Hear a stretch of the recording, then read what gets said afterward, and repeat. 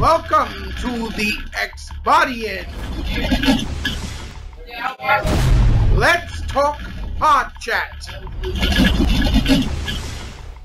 Ladies and gentlemen, I'm back. I told you I would be. I just didn't know how long it would take. But I'm here from the grace of God, if you will.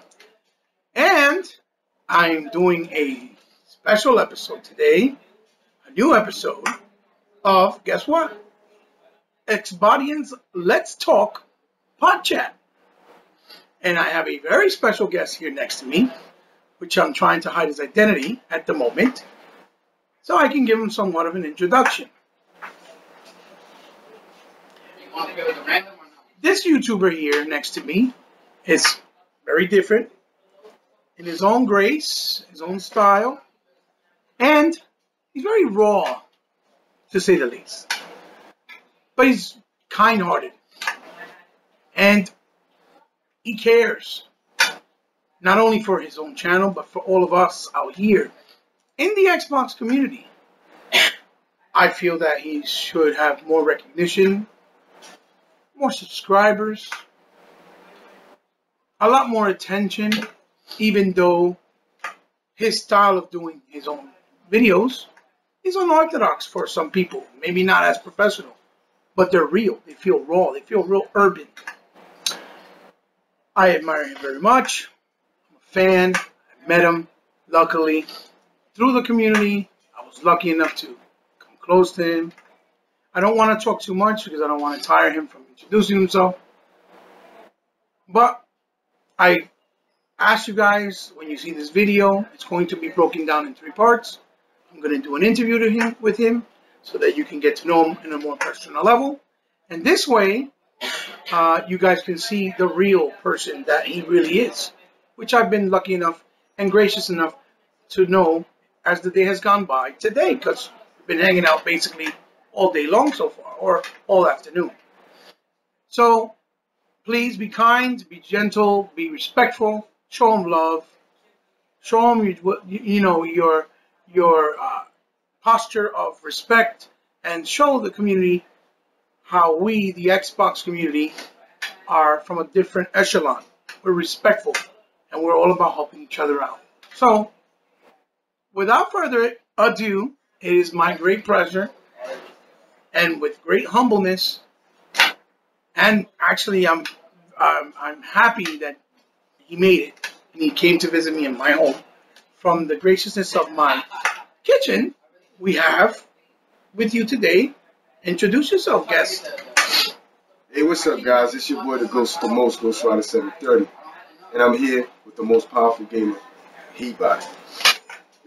Ladies and gentlemen, it's a pleasure, Hebot, man, to be here with you right now. Oh shit! Came to visit him from New York. Came out here to Jersey to see my boy. Oh, here you go. How's everything? I'm all right, man. I've been enjoying myself today. Thank you for, having me come over, introducing me to your family.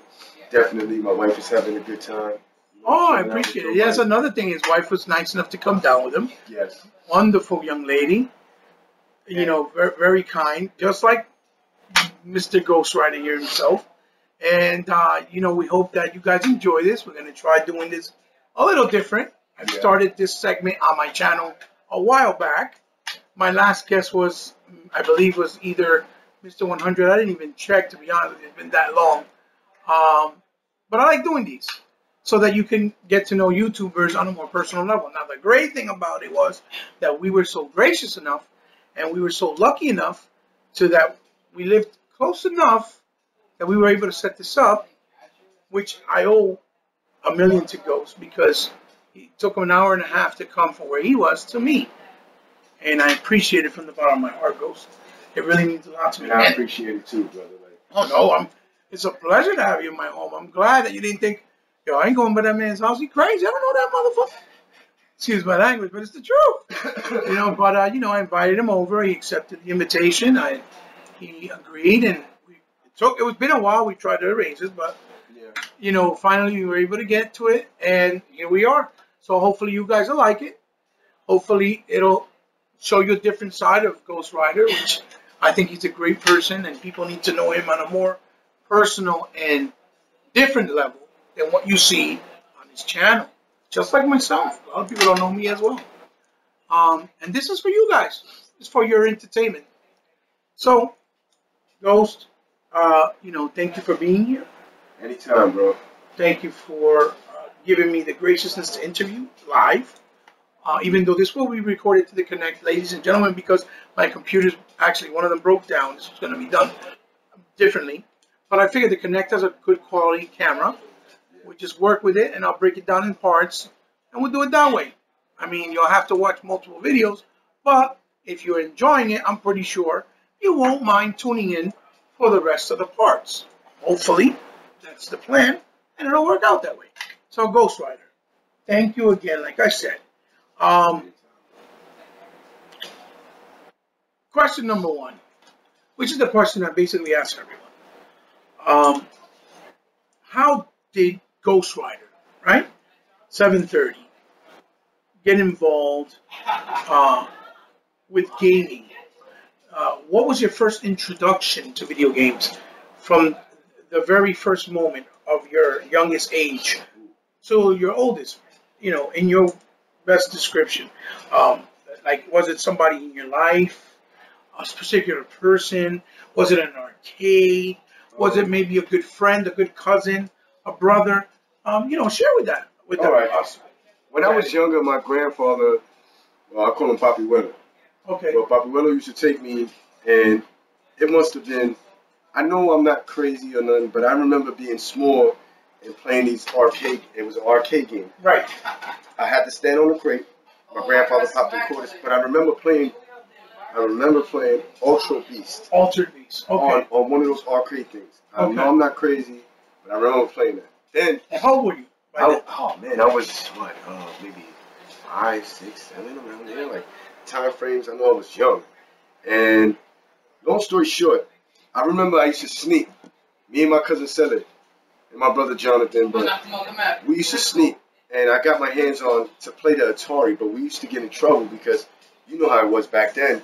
We was younger, we couldn't touch that. That was my uncles and my fathers. They used to have fun, my moms, my aunts. So when they used to leave and stuff like that, we used to sneak, me and my cousin Sally, and try to play Pac-Man, Galaga, and Centipede or Millipede. Right. But they had the Atari, so I got that stick. And so we was real little, so but I'm telling you, we would run, we would sneak in, and we would try to play it, and my aunt would catch us, get out of there, you're not supposed to touch us. So we used to run real little, and get away. So I had experience on playing those a little bit, watching being there as a kid, you're excited, you watching, you see, Mario and all that. But Galaga was my favorite. Okay, I was about to ask you. That was my next question, ladies and gentlemen. Galaga. What was your favorite Atari game? It was Galaga. Okay. For sure. That's still to the day. If I see a machine, I gotta pop me cord. Which, to be honest with you, that's pretty cool because most people that played Atari or grew up with Atari, quote unquote, usually try to say things like, I like Pac-Man, which is almost like what it is now with Nintendo. You ask people, what was your favorite Nintendo game? Oh, it's Mario. So that's kind of cool. So Galaga was your favorite game. Okay. Galaga was my all-time favorite Atari game on that. I love it. You ever played it in the arcades? Yes. Okay. Played it in the arcades. That's why I said anytime I get a chance and I see that game, I gotta pop me some cords. No matter. It's a must. It's a must. Because that game right there set me off. Really, the Atari set me off. I know they got ColecoVision and all that. Right. But I never got to play that. Right. I'll be lying to you if I say the truth. If I'll be lying to you if I'm saying I did play that. No. Right. I never played Coleco, but I played Atari. Right. Now, my first system that my father bought me was the Sega Genesis 16-bit. The box came in, I'll never forget it. It was the black box, it had the thing, and it had Ultra Beast in it. On the cover. On the cover. Right. Yes, that was the launch title originally. I got it for Christmas. Right. My friend, he's like my older brother, is Black Larry. Oh, okay. Larry like a son. Like, his mom's just like, he didn't have a father. Long story short, this is my life, I'm telling you. Yeah. So I'm explaining. Absolutely. Black Larry used to go, and my father at the time worked in he worked in a gaming toy store. Okay. So when these games would come out, like Nintendo and all that, and certain Genesis games, I would get it. My father works there, so that the Korean guy, Sonny, would be like, go ahead, give my father, before my father got paid, he already gave me the game. Right. Right. So when I played Ultra Beast, man, it blew my mind. Because I was a kid, I was young. It's one of my favorite arcade games from Sega. Rise from your grave. Dun, dun, dun, dun, dun. So I was young. I'm like, oh, my brother's watching it. He was into, G.I. Joes. I was into, G.I. Joe. G.I. Joe. Transformers, and my brother was into G.I. Joes. Okay. But I was more of a gamer than my brother. So when I got Ultra Beast and I beat Ultra Beast, my father got me Golden Axe.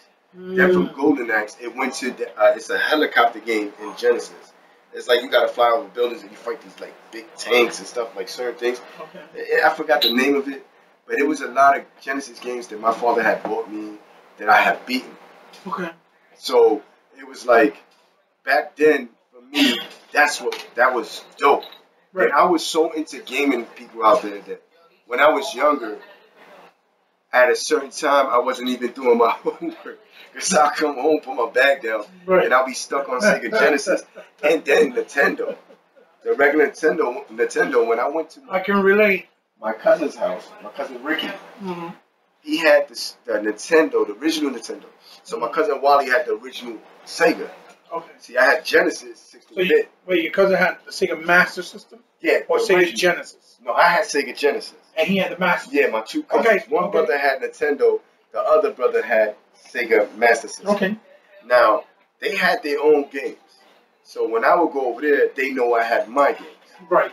My Sega Genesis, they had Sega and they had Nintendo. So I like Nintendo too. So my father surprised me and bought me Nintendo with Duck Hunt. So you had the best of both worlds. Yeah, so my father was getting me little things. Zelda, I think it came in a gold cartridge, I think. Yes. Zelda the original. Absolutely, yes. And when I was playing that, he got the little knife. Doing all that. I was into Zelda, but not too much into Zelda. You feel me? You liked it, but it wasn't like your favorite. I was more into like Ghouls and Goblins, Ghouls and Ghosts. Yeah. Certain games like that. There was certain space games like I don't know how to explain it. It's like you shoot electricity out from the sides. It looked like a bug counter because it was like designed like this, but it was a space game. So you flying around and it would shoot like electricity or lightning, like you shooting different things with buttons. Okay. There's so many games. I had football games with like robots. Oh, Cyberball. Yeah. I know exactly what you're talking about. There was a lot of games that I'm thinking of right now that it's so much in my memories that if I was, how they do YouTube videos where they show you the games, I'll point them out for you. Right then, those are my hearts. Then it went from Nintendo. I had a lot of games for Nintendo too, like Jaws. You had Jason. Right. You had a lot of certain games in it. They had a lot of. They had a lot of movie license back then because that's part of the reason why the Atari and the gaming went into a crash because there was a lot of saturation of games that were cheap, like they weren't no good. But the guys that were making them, they were still premium out at premium price, meaning at the same price of the games that were actually good quality. Yeah. And that's what made the gaming, industry went into a crash because of that. That's the reason why during the Atari era. And then that happened with the Nintendo. And then I think the creator of Nintendo, the way he worked it out to be able to bring it to the American shores again, and toy manufacturers and companies out here, what they did was they put Rob the Robot, which I know you know what Rob the Robot is. That used to come with the NES. That robot that you play Gyromite. And they did it to make the console look like a toy, like an interactive toy, and not a video game console. So that's how they were able to pitch it to the American market and the retailers, and they accepted it. But what they didn't know was when that Super Mario Brothers came with it. Oh man! And it was created because I don't know if it came back then at first. I'm not sure. I don't remember. I think it was Duck Hunt, Gyromite, and something else. I remember. I don't even remember. And the first Mario where he's doing the red ball. Red ball out. Okay. He's like running with white and red. Okay. Well, that game took off. Yeah, that was a hit. That's when all the girls and boys, everybody was playing. But that's how they, to let you know, that was a little fun fact, people, that happened. That's how all that came about with the crash and then the resurgence, if you will, of video games. Once again, thanks to the NES, which is why I respect Nintendo for that. Because they basically saved gaming. Too bad they're not the same way they were now, but I still give them that respect. For me, yes, Nintendo will always be the godfather of it, even though they're a contender if they really push for it. But they're not. They smart. They want to stay to the kid level. Right. And they know they got loyal fans. Right. So they know they're going to sell, even though a lot of people get upset about, oh, but they ain't got the real party chat. You know, they ain't got this. There's a lot of features that Nintendo should have. And, yeah, time went on. Everybody, they're behind. But that's just that mental mentality of the guys who run it. That old school mentality. Old school. But it's like I tell everybody. Nintendo saved gaming, but Sega evolved it. Kind of like what Microsoft is doing with evolving it. But, you know, a lot of people have the love for Sony's brand, even though they don't deserve it in a lot of ways. But that's another story. So we got so far. So basically, Paperboy. Fire. Okay. That was. So your first console was Atari. Let's be clear, right? That wasn't mine. It was my father's. Oh, it was your father's. Sneak and get in trouble. Got you. That's how I started my That's how you started your gaming experience. Yeah. But your first console was a Genesis. Now let me ask you this. When you played the Master System, even though the Genesis was already leaps and forward. Oh, I'll tell you again. Leaps and forward. Did you still like the Master System? Yes or no? All right. I'll be honest with you. When I see Shinobi, and he jumps, when he throws stars and he jumps to the screen, and you miss, dope. That was fire. But when I got my Genesis, I had this little thing where you can put in your Genesis, and it got like these little cards where you can play old Sega games. Yeah, the micro cards. The micro cards. They actually did that for the TurboGrafx. So I had that. I don't know if it came. I don't know if it was. I think Nintendo had Contra, and then there was a Rambo and Commando game, like together, a Rambo game. Oh yeah. You're talking about Rambo was on Rambo was on the Master System. But Rambo, they had the license with Sega. But what they did was they used the Commando engine. Yeah. That over the top hand, the game was called Commando. Yeah. And you go this way, and you have the two guys that look almost like a Kari Warriors. Yeah. And you shoot, and you can go, yes, I know exactly what you're doing. That was on the Sega Master System, yes. So, you know, there were certain things that I got to experience. Okay. But when my Genesis days, when my father was buying me all that, I had it. So my cousins was older than me. So remember, I got two cousins I'm going against. Right. Now my cousin Freddie was Femito. Okay. He was sick. He has Oh, he's sick. Okay. He's sick. Yeah, he has cerebral palsy. Oh, cerebral palsy. Cousin, but he's sick, bro. His arm his hand is like this, you know, it's kind of Femito. Yes. But he would grab the controller, bro, and he was nice. I didn't understand. Yeah, I was a kid. I was younger. But he used to play certain games. Skills were good. He was good. Yeah, happiness. I couldn't believe it. My cousin was good. Yeah. So, you know, it was when I got my system, I was happy. Now my older cousins would come to see what I got. Right. So it was always like boom, boom. Right. Then when I go to their house, they show me what they got and they playing. Right. So I was the only younger cousin good enough to deal with my older cousins because they older than me. Right. So they already know how to play. So I used to give them competition. Like when I went, with cousins when they're that age, they always want to compete. Always. Man, my aunt used to be ready cracking and whipping, boy. That's a fact. Because I'm telling you, you know what's that? When you 8, 9, 10 o'clock at night, and you got that Nintendo Mac, the pad on the floor, and you're doing this. Track and field, baby. What? Track and field. You know how loud that is? All I heard was my arm going like this. Wally! Yeah. I was young, boy. 2 o'clock in the morning, I'm making that stomping and shit. What y'all doing? My arm was kicking in the door, waving the 4-4. She had that belt. What? Swinging and winging. Titi, I ain't do nothing. I was like, playing it off. Maybe the other cousin, right? I know. All the cousins was gay. I used to be laughing. Like, hey, let me tell you something, ladies and gentlemen. Puerto Rican parents and aunts. At that time, it's not a good picture. Let me tell you. You better go make believe you're sleeping because it's not a good time. And by the way, ladies and gentlemen, we have the beautiful privilege to actually have real drinks. Beer. No more virtual bebida on my podcast because it's live. That's the beauty of it. And we're just rocking out, having a refresquito. Oh, man.